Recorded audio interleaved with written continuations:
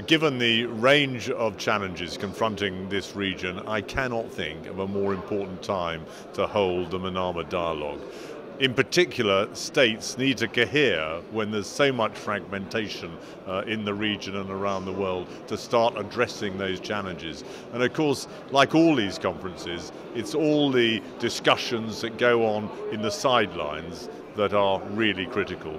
But the framework, the context for those discussions is set in these excellent plenary sessions. So I'm a huge supporter of the Manama Dialogue, and I think it's particularly pertinent in 2015 that we hold it.